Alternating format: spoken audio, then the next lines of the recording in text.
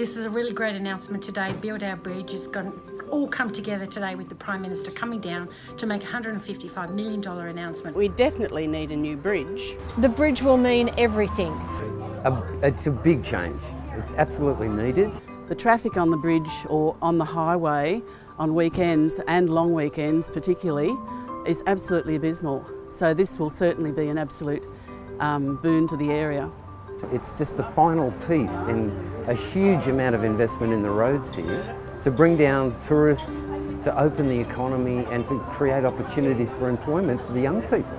And the extra bridge will be just brilliant, and it'll make so much difference to Nowra. I'm certain about that. Yeah, it's just amazing, and we're just so grateful for Anne and for Mr Turnbull to do what he's done.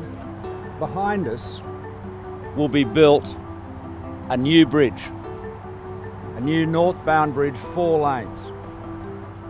And we are committing from the federal budget half of the cost of that, $155 million. And this bridge, that hasn't even been built yet, is the best known bridge in Canberra, because Anne Sudmalis has been as persuasive as she has been persistent. Thanks to our community for the big push that they've done, we're going to get a new bridge and 4 brand new intersections. I'm so excited. It's just amazing. Authorised by Malcolm Turnbull, Liberal Party of Australia, Sydney.